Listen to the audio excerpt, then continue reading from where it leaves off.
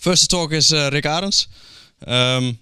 He will be talking about WebGL and his editor he built.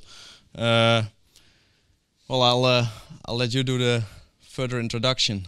And, all right. Okay, so there's a fair amount of context to this talk.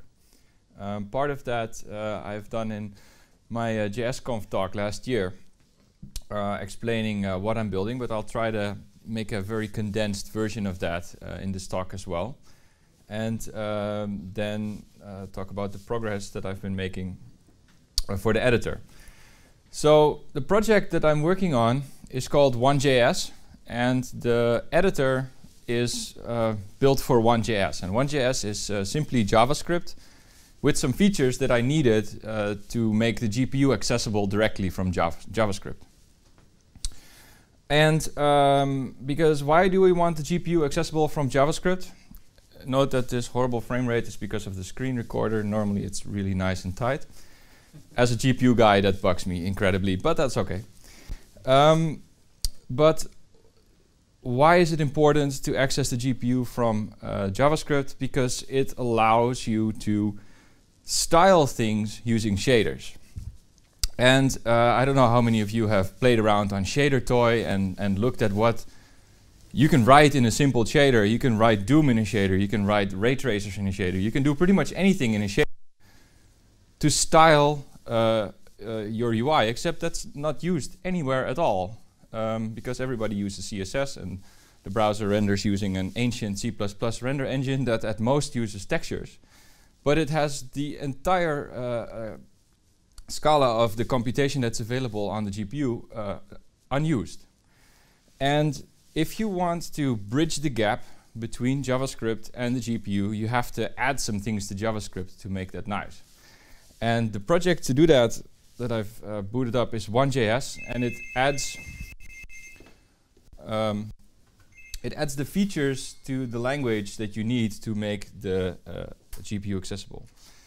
And I want to quickly stop over the first principles that I'm observing. First principles are these kind of rules that you can stick on the wall and look at every now and again when you're doing something and see if you're still playing by it. And it's usually, they give very interesting results if you apply them. For instance, programmable goes beyond configurable. So if you find yourself in a situation where you can make something configurable, see if you can make it programmable instead. This is a very a rule that is continuously violated all over the place if you follow it. But it is incredibly powerful because instead of trying to make everything configurable like CSS, like, hey, now the background color is red. Well, no, here's a program to decide the background color. Then it is programmable and not configurable. So, of course, the boundaries of this rule are kind of strange, especially if you go into declarative structures, because configurable systems are simpler, right? Because the only parameters that are there are the config parameters that you provide to it. If it's programmable, all of a sudden, the testing domain has become very, very problematic. But that doesn't really matter. It's more about the principle and can we maximize the programmability. This is another one that is style and behavior are irreducible, which is this is about encoding certain problems, right? So if you're saying that a rectangle is red, you have to say that it's a rectangle and you have to say that it's red. You cannot reduce the data any much more than that statement. So this rule essentially states that you need to find composability in everything you do, otherwise you will not be able to make your UI toolkit or your styling toolkit in optimal compression. And this is a really cool one. Everybody's used to JavaScript being slow. Well, if you can do inefficient things in parallel, then all of a sudden you can do a lot more things that you would normally find incomprehensible. If you think of them as like playing with canvas and doing pixel loops, shaders can do a million trillion of those and it would be fine. I'll show you that in relation to the code editor. So let's see if I can show you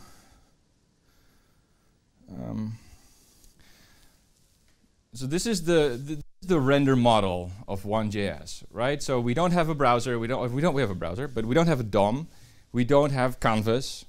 All we have is shader programs, data, and a frame buffer, right? A frame buffer is a bucket of pixels that you see on your screen, and the vertex data is in this case the array that describes the coordinates of the four corners of this triangle, and then there's a program that decides the color of the pixel of that triangle. So if you're trying to reduce how to describe a scene that is transported to a modern WebGL or a modern GPU, which means vertex shaders, pixel shaders, and data, this is pretty much it. You know, I can rip off some curlies and make it byte space sensitive, but that's about it. You essentially define a vertex expression. In this case, it just passes through the data, and you define a pixel expression. In this case, it says mix from orange to blue using the y coordinate in the data, right? This is an expression, but this can also be a function. This can also be, as we see here, this can also be fractals or whatever you can do in a shader. Everything you can see on Shader Toy, you can run on in these expressions, right? The problem right now with those shaders, though, is if you look at Shader Toy, they're like giant blobs of text. They are not composable as a language. They are, you can paste them together using string concatenation and pass them to the API. That's pretty much it. They do not form composable structures as in like, hey, let's include this library and call this function, and you know, let's compose. The composability of shaders is currently not there unless you use an external solution, which currently are not much beyond essentially simple preprocessors. So you can look at OneJS in a way that essentially it allows you to mix the preprocessing of the shader into the programming language that you're using, is JavaScript. Let me show you a little example of... So the syntax has changed a little bit since my presentation. But here I say the method style using, maybe I should make it bigger. Using the escape operator, and the escape operator is a feature that I added to JavaScript. It's like the Lisp quote. It allows you to escape an expression and allow it to return the AST node. Now, how many of you know what an AST node is?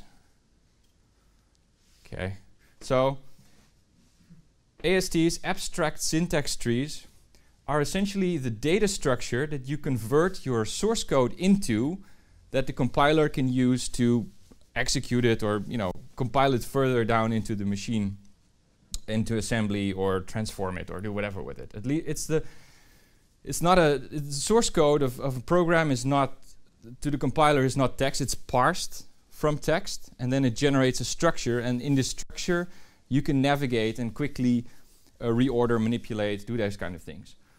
And for JavaScript, there is an AST, the Mozilla AST definition. It's essentially a sort of a JSON structure that just says like, hey, we have an ID node and it has a name property, and we have a value node and it's, or an array node. This is this represents an array literal. This represents an object literal. Now, in the Mozilla AST, they use huge words. So I made my own, and I shortened everything because I use the AST a lot. I use it a lot. So I want these things to be as close to the language as possible. So I took the Mozilla AST definition and reduced it and simplified it until it looked much more recognizable to me. So this is a while node. This is a do while node. It's very simple. This is my sort of my type definition of the AST. Right? ASTs are JSON structures and or object structures, and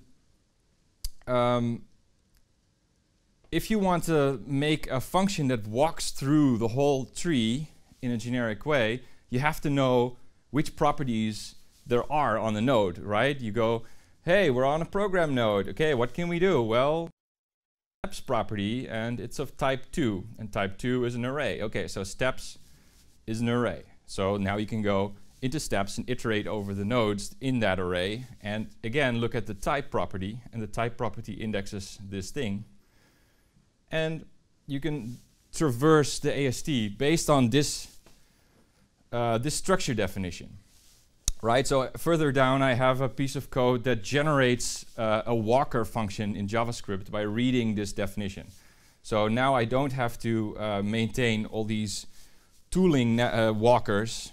If you look at the Mozilla codebase, there's like this ginormous tree walker that is essentially code you could code generate from this definition and a simple function. Because I use maybe 4 different. I have a copy function, a clone function, a scan function, and a walker, and they're all generated from this.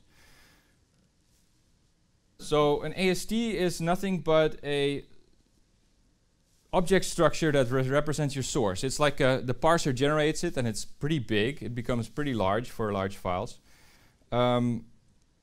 But this is sort of the foundation of dealing with your language, and we'll come to that with the code editor soon. But the nice thing is, if your AST is sort of like this primitive in your language, because in GrunnJS this backslash means quote, and that means that if I console.log style, it'll give me an AST node of this function. Right? So that means that I can symbolically, or I can pass around chunks of AST. So I can pass around chunks of shaders which are in symbolic form, and then the shader compiler, which takes this JSON object structure that looks like this code, and then turns it into the string representation that goes to the shader compiler on the GPU. So Clojure and Lisp and all these things all have this to be able to symbolically deal with your code. And if you want to compile from within one host language to different targets, you need this construct. So that's how it essentially works. It's just JavaScript with the quote operator, so you can define functions on objects that are not really in the JavaScript space, but can be compiled into other spaces, like the GPU. Now, the cool thing about this AST thing is that it is it's a very clean representation of your code, right? It's a symbolic structure that you can manipulate, and you can write little tools that go, oh, let's look how many variable definitions are in this scope. Well, you can very simply write a little loop that runs over the steps of a program and picks out all the var nodes and iterates over the defs and then picks the ID and the value, and then you have them. You don't have to regular expression them out of your source. You traverse the tree, and now you have them. So ASTs are very useful to do things with the language, like compile or write tooling. And for a code editor, there's another utility, and that is syntax highlighting, right? All the code editors that I'm aware of, except maybe from some Lisp stuff and some other edge cases, but pretty much all of them syntax highlight by just regular expressioning, tokenizing the input thing line by line. If you're lucky, it does blocks. That's pretty much it. Just looks at like, hey, is this a number? Well, then it's blue. And if it's something that looks like an identifier, then it's white or whatever. But in this AST, there's this ginormous richness of the structure that allow you to do much more than just simple syntax highlighting. As long as you can use that, right? So one way to syntax highlight from the AST is to parse your code, and you have an AST structure, and in that AST structure you encode the offset, right? So you say, hey, this var node here, this var node has like the character offset in the source code is 15 to 17 or 18, right? And then you can take that offset and you can color that blue or green or whatever the color you want for that var, right? So you can use these ranges. But the problem is this abstract syntax tree is very lossy. There is a loss of information when you parse source into an AST, because all the comments, all the new lines, all these, all the white space essentially gets lost. It's not encoded in the structure, because otherwise, imagine if you would look for a var and it's like var x is 1 and there was a comment in between the is and the 1, right? So how would you symbolically, how would you navigate that in an abstract sense? Your generic tools would run into like, hey, there's this node here, but it's a comment, so we have to ignore it, right? So you move the problem of ignoring stuff from the parser to all your tooling, and your tooling doesn't like dealing with all this nonsense, right? That's why the parser throws it away. But if you want to properly syntax highlight from the AST, you need to keep that. So that's one of the things that I've been working on, because I realized that making a new JavaScript dialect with all these crazy things is will have some adoption problems. So we need to have a code editor that has the best syntax highlighting and support and help you along the way. Now, I have actually spent the last month not working on my code editor, but integrating the conceptual space of React into the system. So that's very invisible right now, but I can show you the code editor. So the code editor looks like this. Essentially, this is there's a bit of styling in here, but there's an app tag, and it has a render function, just like React, and then it returns a scene graph. In this case, it makes a root component, and then it dumps in a code editor tag. And this code editor, so I'm pretty sure you guys have seen JSX by now, and what that represents. The concept of tags makes sense in JavaScript because JavaScript objects are not don't have a nice mapping to XML, right? There's the problem of children in XML that's pretty clean, but is not so clean in JSON, right? You have to make an array and commas and all that. So that's the cool thing about you can make JavaScript do anything you want. I gave JavaScript an anonymous object key. So essentially, instead of like x1, you just do 1. And this treats the object like an array and just does array length ++ assigned to the object, right?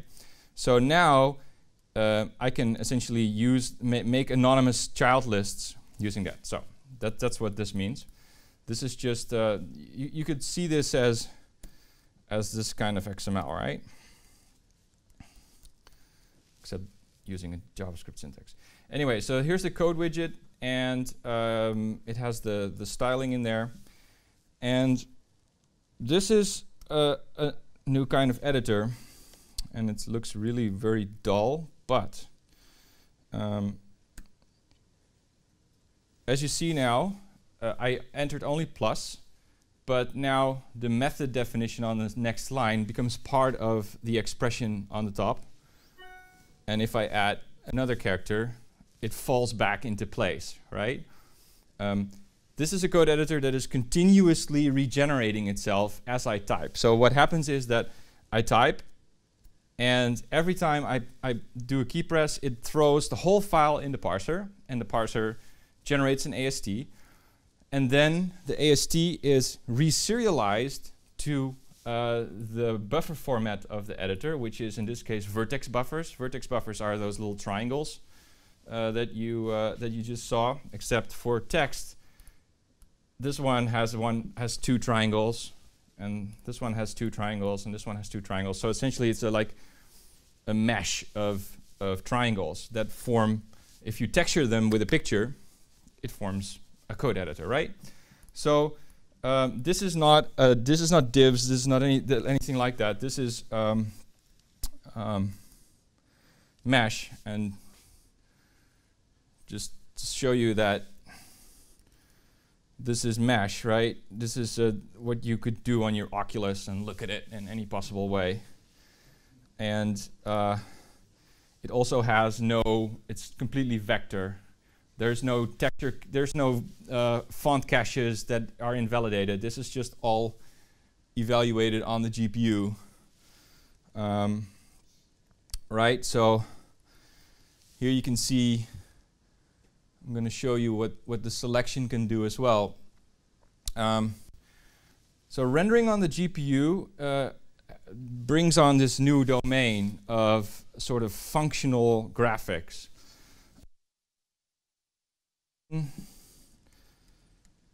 Right, so we have the selection here in the corner, has nice round corners and scales. But how would you define this in SVG, right? You'd make a shape path with Béziers on the edge, right? That define the curve of this odd-shaped rectangle. But you can also say, no, it's a square, but we can evaluate at every pixel the shape, right? So a circle, like x squared, y squared, square root, the distance to the center. If you then say to the GPU, like, okay, evaluate for every pixel, evaluate that circle, but draw the line at 0.5, it draws an ISO line, right? Like where is this expression 0.5? Well, then it draws a circle. This is exactly the same, except then it's a slightly different equation. It's not a circle, it's a rounded box equation. And the cool thing about doing it like that is that this little gloopiness that you can see here is sort of free. I don't have to generate stuff for this. There's no geometry going on. There's no API calls that make Béziers. This is free from evaluating the selection on the GPU, right? So I can show you what happens if I mess with the distance function. So this is because everything in GrunnJS is sort of in the same code space. All the GPU stuff is in the same code space as JavaScript. This is the marker paint function. It's a little bit tricky function in the sense that the GPU is very functional. It's practically functional, but it's also very functional in that it doesn't communicate data sideways. It's parallel, but it doesn't communicate data sideways. It streams data in on one end, and then data comes and pixels come out on the other. So that means that if I need to know how to draw this selection at a certain pixel, I need to pass it in the previous and the next selection of a line. So otherwise it can't draw. It has to evaluate 3 selections to be able to draw that gloopy thing, right? So I pass in those 3 selections into a vector. So the selection above it, previous, and the selection below it. I pass the x range in, and then I evaluate a round box function based on those coordinates. And then you use a simple function. Then you use the ISO line function, which actually makes a little nice anti-aliased gradient at the edge of the function. It's very simple math. But you can also mess with it. Like, do that. It's supposed to live reload. Right? You just, put an animation on the function. And since this is an ISO surface field, you could ray trace it, or you could do crazy. It's kind of out of fashion. That's the problem with it. It's kind of out of fashion right now. Everything is flat. Maybe that can change.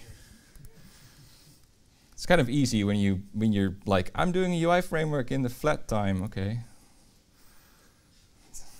It's easier than the bitmap time back in the day. Hold on. Oh, my auto reload is not working.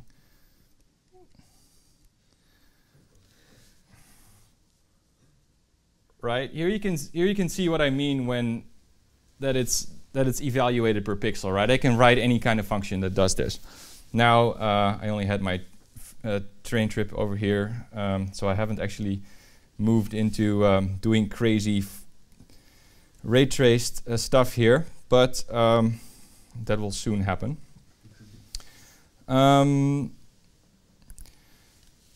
So yeah, this is sort of a little sidestep from the editor, but it is one of the consequences of being able to do styling on the GPU.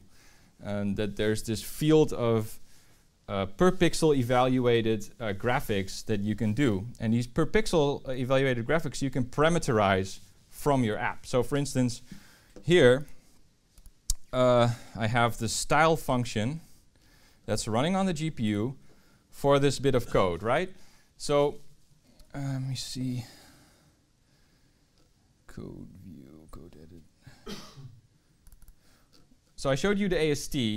Now, how would you process an AST, or which is a JSON structure with type blah, type var, type object? How would you expand that into a graphical representation like this, that in this case the code editor can directly use?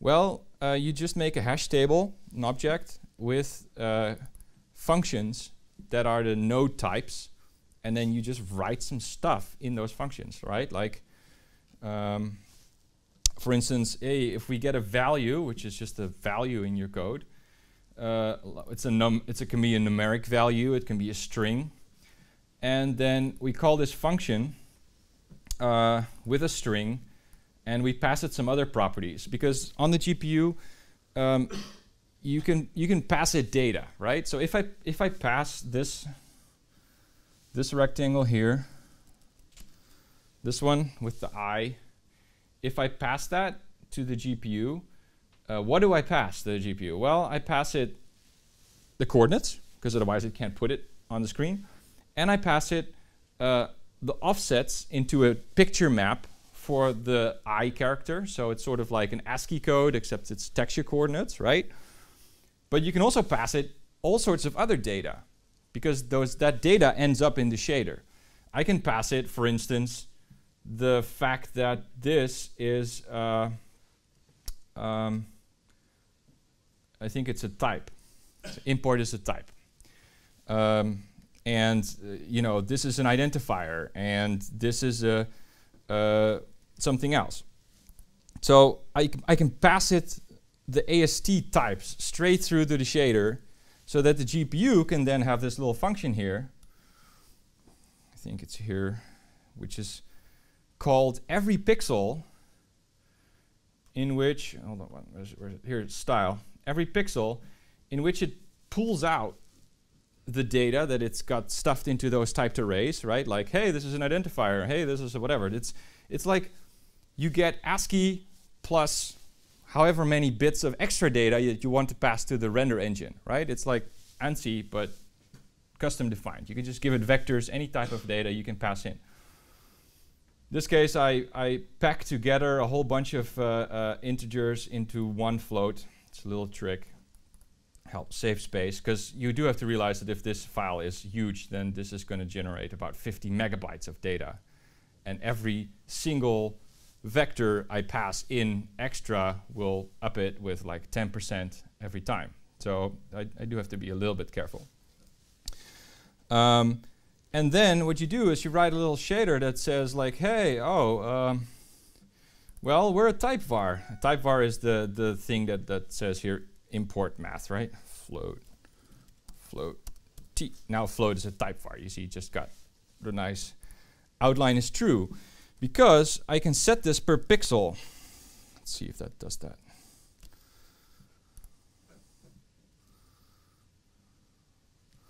Right? I can switch outline mode on and off for my font per pixel based on this little expression here, right? Or I can say, well, let's go crazy. Put some fractal function on there. Oh, I have to. Oh, I'm so used to auto reload that if it doesn't work, my world collapses. Right? You're like, oh, okay, crazy, useful, not. But it illustrates a point. This is the age of programmable styling. Or at least I'm hoping it will be at some point in the future, but I'm trying my very best. Because you have to realize that doing this without all this infrastructure of JavaScript quotes and all these kind of combinations, and the fact that my typed arrays, I have structs, so the structural decomposition of this stuff on the JavaScript side and the GPU side is tuned to each other because they use the same structs, right? If you don't have all that, this is so much work that everybody just goes, you know what, we're not going to do that. So you have to find a way to make this so easy that, that it becomes accessible. Anyway, we were at the AST editor. So this is a bunch of triangles, and every time I type a character, it regenerates the source from AST. And the trick to it is, because I mean, AST tools have been around and you can use them, but the problem is that if you write a comment, if you have a pure AST, the comments are not on there. They're gone. They just disappear. I can show you that because I have gone, right? There's no point I can annotate this on. Because the AST is an abstract JSON structure or an abstract object structure, I cannot put this anywhere. So unfortunately, you cannot comment there. Maybe I'll find a way to fix that, but I have fixed that you can use, you know, a comment here or oh, it's in trippy mode.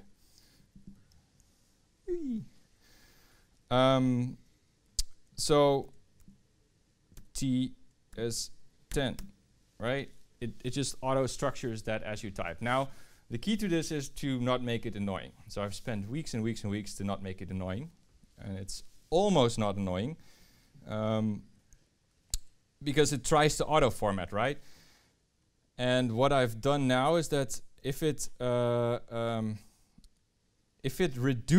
removes something that you just typed, it just sort of waits until you move the cursor before it does that.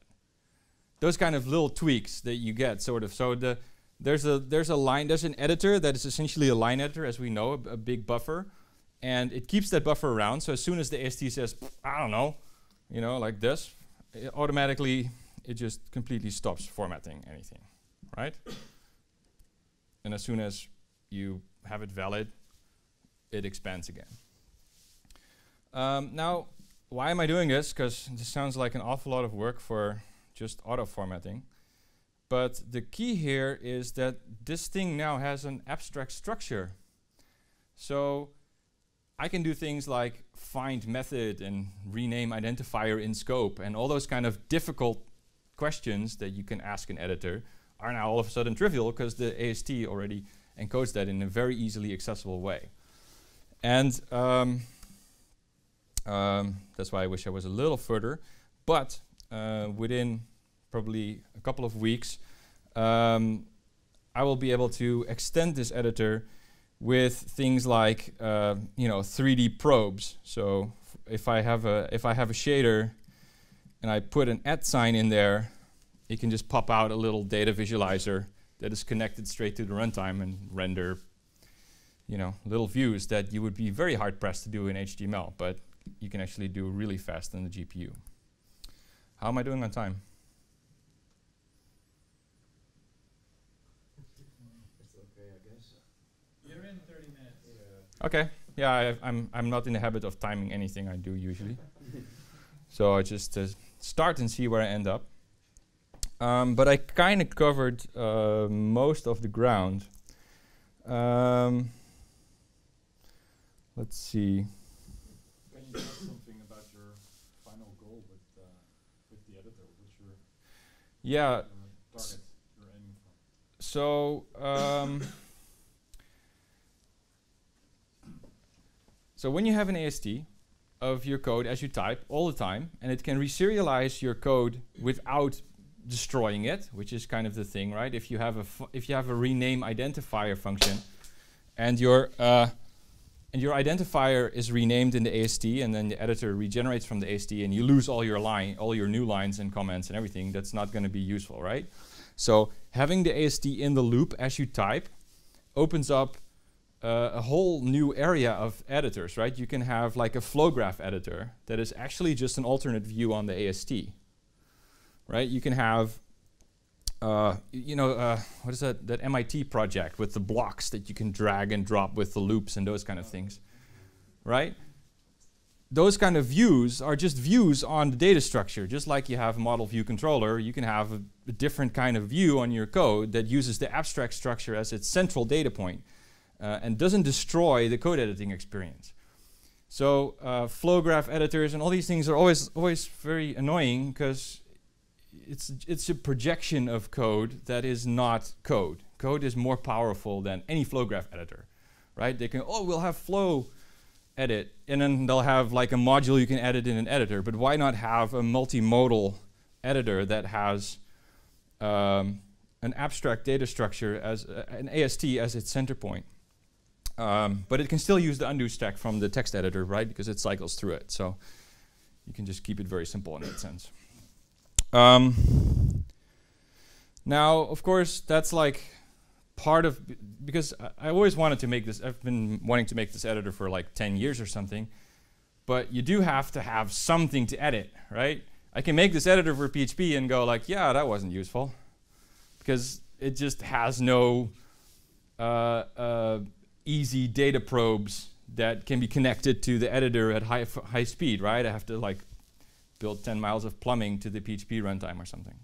I mean, we've played with this with V8 and all these special APIs, but it's much nicer if the editor is like a worker away in the same process, and you can just pass it a megabyte of type to array by object transfer, right? You can just write a little log loop that writes into the type to array in the process and then just hand it over without copy to the UI, and then you can see it.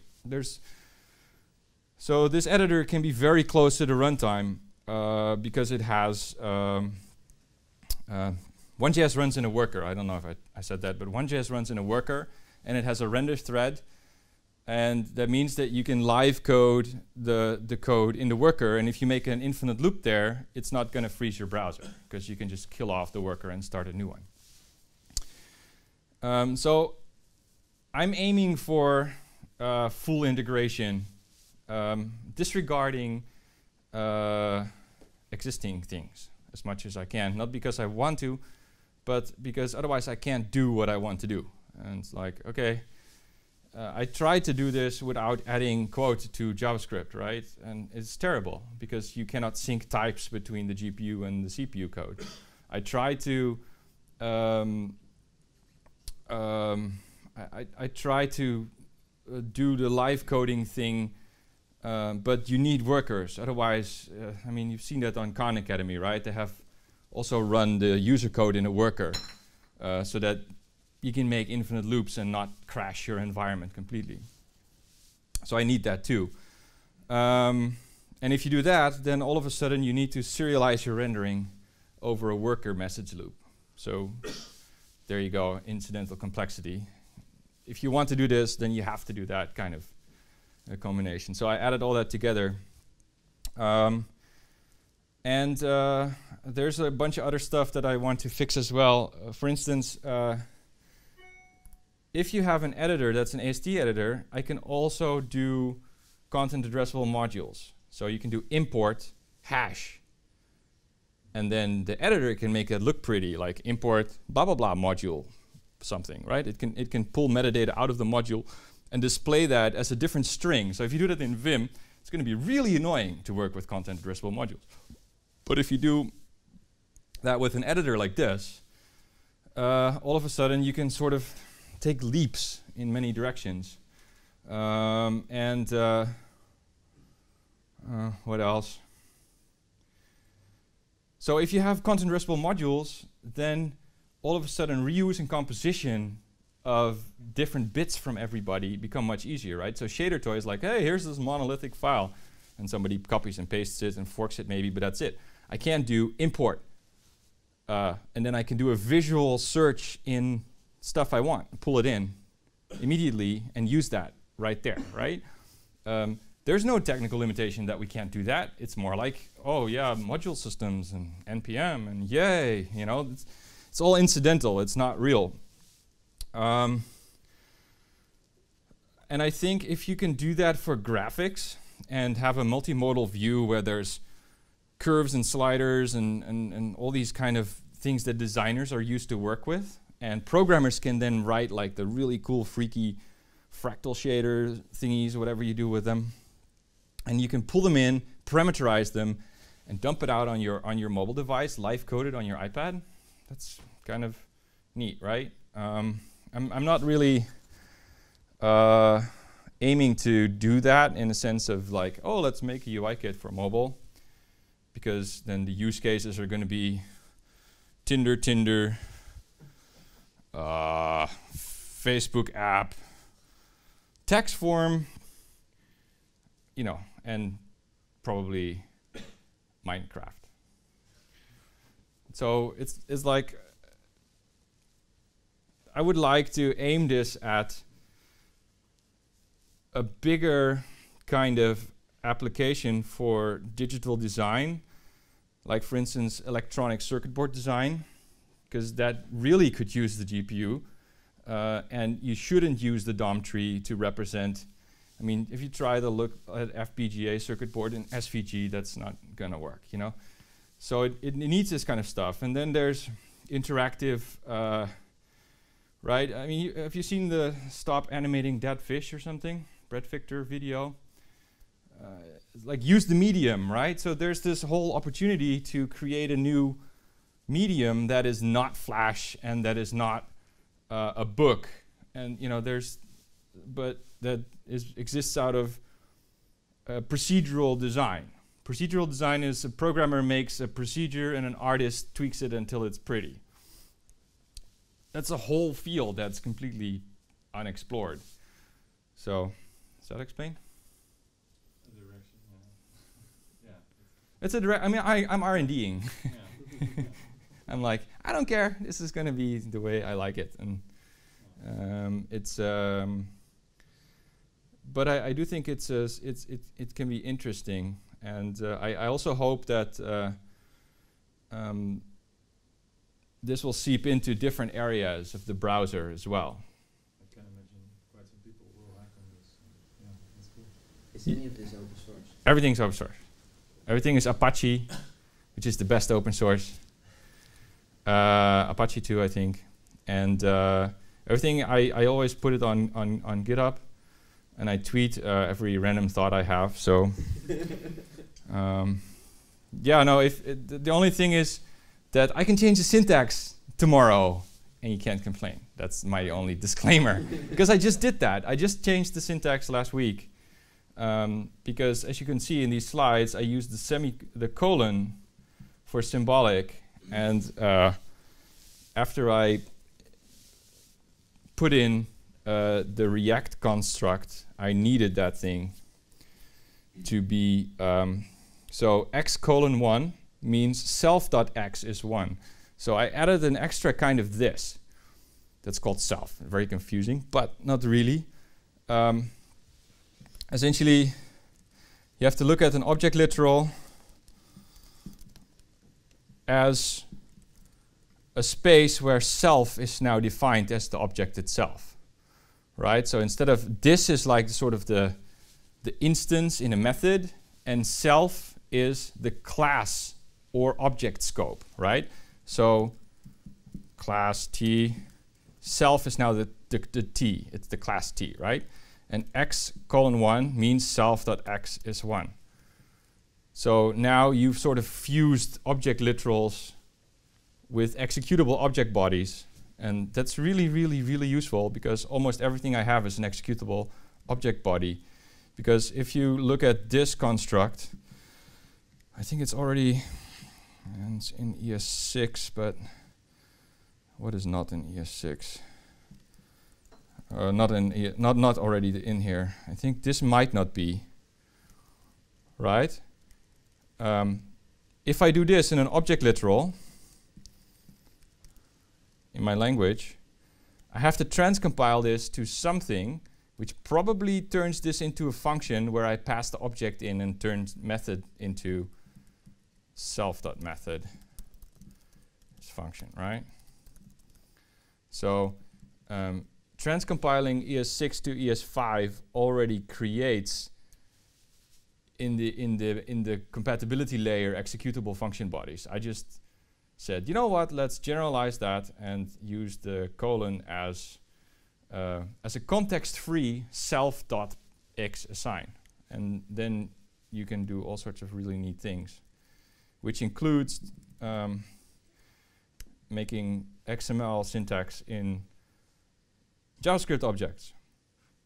So that's why I needed my colon back. And then I changed the syntax, because I don't care.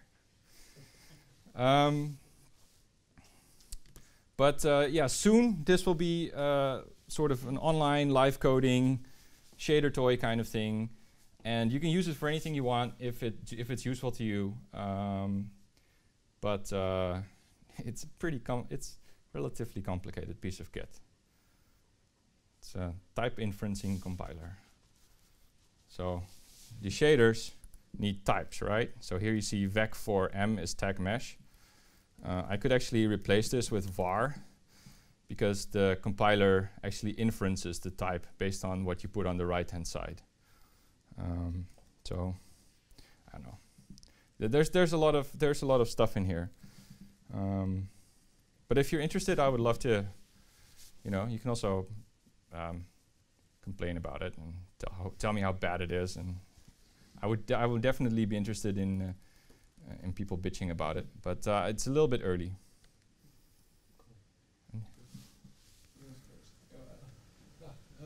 I wonder how is this related to the ACE code editor, and did you already think about how to deal with large amount of text with this technique? Yes. It is not a virtual viewport editor that's running in a different thread and has a completely different syntax highlighter. So I could find nothing to reuse. But I really looked at it. But ACE is a different design scope. It's a multi-language, multi-paradigm HTML editor with a virtual viewport. This is a single language, AST syntax highlighted, different threading model, shader styled editor. So I started that on KeyPress. Okay. Yeah, it's I really tried, but it's I have a limited capacity to absorb other people's code. It like derails me for a month, right? Like React absorb. Okay, well, I'm gonna stare at the ceiling for a month, right? It's but that I did, because I think React hit a very important thing. Because I always was like, oh, here you have a render engine, and the rest is left as an exercise to the reader, which turns out to be then you create really bad UI structures. All the problems that you see, they explain when Facebook showed React, those you run into. So I thought it would be a good idea not to leave it as an exercise to the reader. So now I have this. Now I have the same component model with a render function, and you can spit out scene graph nodes that will be diffed when you re-render them and execute them. So you can use the init is update paradigm, which I think is the most powerful concept. But other than that, this thing is JavaScript compatible, because I didn't break JavaScript. I mean, not too badly, right? If you like doing this is a function call, then it won't work, right? This is one of those this is why JavaScript people say you need semicolons, because this blows your foot off, right? If you have this thing here, and then at a certain point you have like something or other between parentheses, now it becomes a function call. And that's why they go, oh no, you have to put a semicolon there. I just say this is no longer a function call. So I fixed certain things, but other than that, it's still. Oh, and because I needed the semicolon, the very rarely used what are they called again? Labels. You can go to and like jump out of loops with labels. I need to find like, I don't know, some other syntax for that. But I don't think I don't think it's important enough to warrant like your primary colon assignment. So yes, any questions? Yeah, so you talked about, or like you're using ASTs, and you were talking about your visual representation of the code that actually in the editor. Yes. Did you also think about like storing compressed code instead of the code that the user's actually seeing? Explain. Well, so you talked about that like comments and new line or like white space in general is not necessary. Yes. And because you're interpreting your code, you can easily store it without white space, for example. Yes. Or without comments. Like, did you think about that, or did you think about like storing it in a different format? Well, I'm going to store it with white space and comments, but I use tops because I don't see the point of spaces, especially not when I can control the editor. But other than that, you can change, for instance, the fact that this thing has a space here. That's a style, and I can show you how to change that. Let's see, go to text mark, and then go to you. It's in function. Function. Where's the body? Expand body. So, where's the space? Here, L space. 706. There you go. Right, so your code style is configurable. And as long as it parses, I don't really care how you store it. So, no. So if you move your cursor now, you got a double stop between the pressed. I got what? You have to press. Does it also move the character in your buffer that you don't have to press left 2 times to?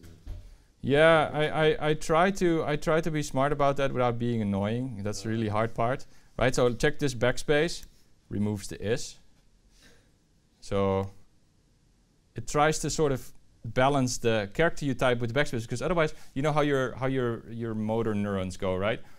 You type, and your backspace command is already in your motor queue before you actually saw what happened. So that means that you do not. It'll be horrible. So that's why I try to sort of mirror keystrokes and not per se visual. But I'm sure it'll be annoying at some point. Does this also mean that, like, when you're loading a different library that's not formatted as specified in your code, it will completely reformat? Yes, it will just reformat everything. So I can just like take this and paste it here, Right. and like paste it here, right? It auto formats based on where I paste it. Which is probably highly annoying when you're working on open source. Like, well, people using all different kinds of formats. Well, you never Why? You never see it. No. Yeah, I can configure it to look anything I like, how I like it, you know, sort of. If you don't like spaces there, or I like spaces after. I don't like spaces after if, or you do. It's just like, you know, making it configurable, and now it's there. So seems to be like the best way to work with other people. No, absolutely agree. But like, when you're checking something in Git, it will probably end up having pull requests where you. I know, that's why I'm not going to use Git. All right. For this I am, but for not for my module system. But I don't know. Yes. So you said that the actual representation that the editor is using internally is AST, and every time you type a character, it reparses and regenerates AST. Yes. Why are you even looking at the text content anymore? Why isn't that just like a serialization detail when you save it onto disk?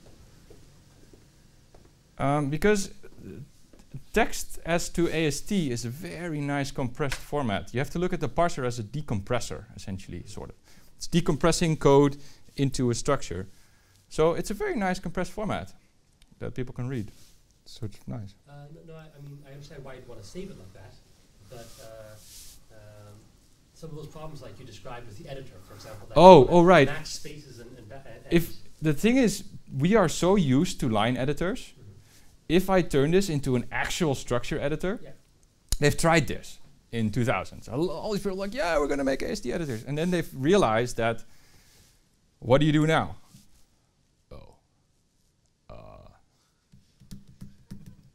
If you can answer that question, you can make an AST editor. Because I don't know what to do.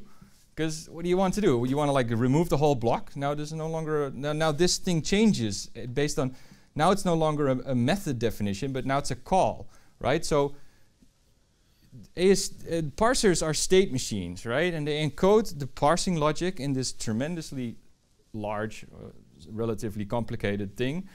And if I have to sort of pull that out in some abstract way to modify based on this little change, right? Now it's a method definition and now it's a call. I'm gonna be like 450 years and not done. Hold on, with the problem. Because the amount of permutations that the parser holds in relation to what you can do with your keyboard to mess it up is huge. And if you can't do this, people will go, it's not doing what I want, I don't like it. Well, that kind of brings me to the second question. And I think I kind of understand how you answered that during the talk, but still, I'll make it explicit. How do you deal with error states? Well, now it's a line editor. Now it's a line editor. And so it's simply the AST regeneration cycle stops. And the AST regeneration cycle is also pretty smart, right? Oh, not that smart. But what it does is it regenerates, and then it does a very fast top-bottom diff to only find the segment that has changed, and then edits the vertex buffer and generates actually an undo state, right? So here I can show you. Wow, my selection is horrible now. But, right, you can see that the non-formatted case is in my undo buffer as an edit. So the reformats actually enter the undo buffer as an edit. Thought that was less annoying. Yeah, imagine like it flips in some way that you don't want and you don't get the chance to fix it. So, is this editor one big project, or are parts of it pluggable or extracted as modules? Oh, it's all very, I mean, I really try to modularize, but it's all in GrunnJS, so it's all like CoffeeScript, you know, it has, so the editor is I actually have it separated in an editor. So I have like an edit implementation, and then I have I don't know, maybe it's not the most pretty model, but then you have code edit. Where's my widget? Is this my widget? So it's now just one big toolkit. Right, here you just load the edit implementation, and it's a mix-in. It just throws the editor in there. And if you want like a little combo box edit widget, then you use the same edit impl, but then you don't put in syntax highlighters and all that. So I try to sort of make interfaces for my text handling thing, so I can actually switch between a chunked text handler and a single block text handler, which it makes sense for the GPU, right? A single block is like a one typed array, but if that's too inefficient, for instance, if it's 1500 lines, then you have to like chunk it like Google Maps, right? You have to chunk it. And I mean, it's internal, but I really try. But maybe I find some prettier ways to do this than mix-ins. That's generally how I do. You make a class and you just dump a whole bunch of methods on it, and then you just load it into another one, like a mix-in. I think React does that too, and many of those others. But you can't use it in any meaningful way because it's built onto a compiler that's built into this. I don't know what you could reuse from this. What would you want? I mean, you can take the rendering you're using could be reused. Yeah, except the only problem is that I need my inline. I want to expose the GPU to parameterize from your button clicks, right? You want to click on a button, change a value, and then use that value directly in the shader to, I don't know, ray trace something differently, right? You parameterize your shaders, and so I really try. I wanted to make this library, but I can't. Sorry. Thank you for